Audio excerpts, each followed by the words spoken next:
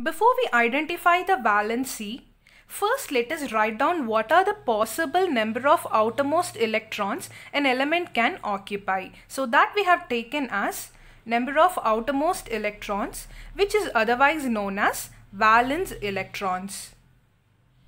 So for the given element, the number of valence electrons or the outermost electrons can vary from 1 to 8. So first let us start filling the number of outermost electrons in the first row.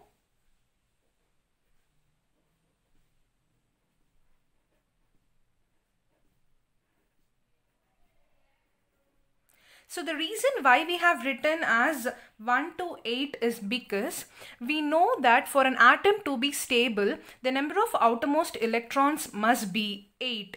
That is, it must satisfy the octet rule. So that's the reason we have taken the numbers from only 1 to 8 and not more than 8. And now we are going to identify what could be the valency of these elements. That is, if an element is having the number of outermost electrons or valence electrons as 1, then what could be the valency? If the number of outermost electrons are 2, then what could be the valency? So that is what we are going to see now. First, let's start with the 1. So this particular element is having 1 electron in its outermost orbit. So it requires 7 more electrons in order to occur the octet configuration. So let us now look for the possibility. Either this element can gain 7 electrons in order to occur the octet configuration. There is also another way. This particular element can donate its 1 outermost electron in order to occur the stable configuration. So which is easy for us? Is it donating 1 electron or gaining 7 electrons? So donating 1 is easy, right? So let's go with that. So the valency of this particular element is 1. In the similar way, let us look for the other one. So this element is having the number of outermost electrons as 2.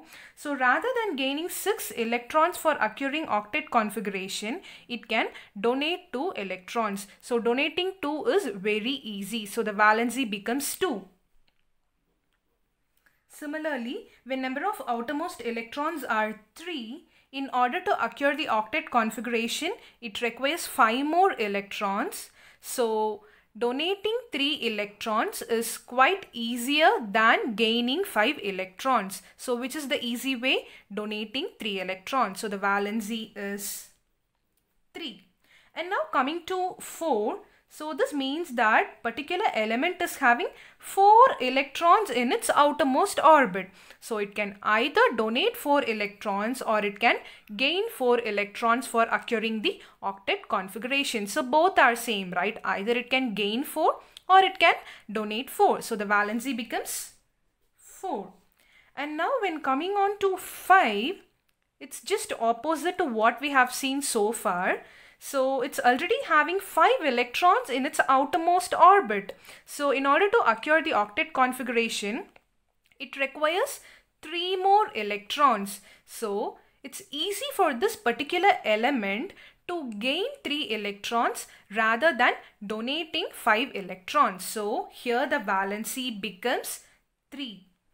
I think now it's clear for you. So you have to always go with the easiest possible way. In all these cases, rather than gaining, it's easy to donate. But whereas from 5 to 7, the case is totally different.